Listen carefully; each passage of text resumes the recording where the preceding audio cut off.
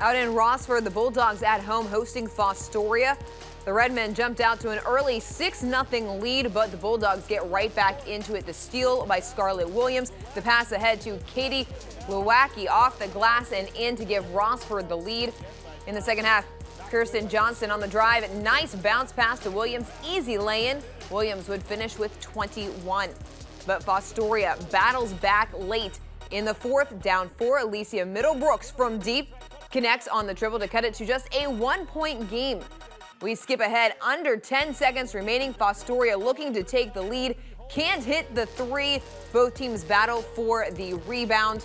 Shot contested, no good as time expires. Rossford holds on for the 54-52 win. Their defense, the difference down the stretch.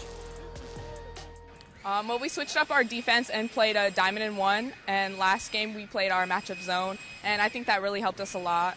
I believe it was a team effort with me and Claire getting rebounds and kicking it out to our guards. A team effort from Greg Frankie and Jim Strahl, who had the call. We send it back out to them.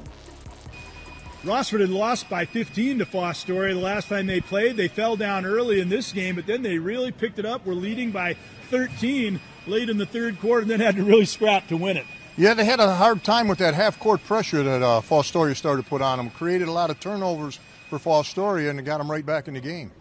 Gabrielle Boyd turned out to be a hero of sorts. She really played a strong game defensively and rebounding, but it didn't appear really by looking at her stroke that she should have had such a tough night from the free throw line, but she just wasn't getting the bounces, and then she had to go to the line with the game on the line, and she hit both of them, and I thought that was like the key moment of the whole game. Yeah, you're right. And you called them, too. Yeah, I just figured she's due because her form and everything looks good. They just didn't drop.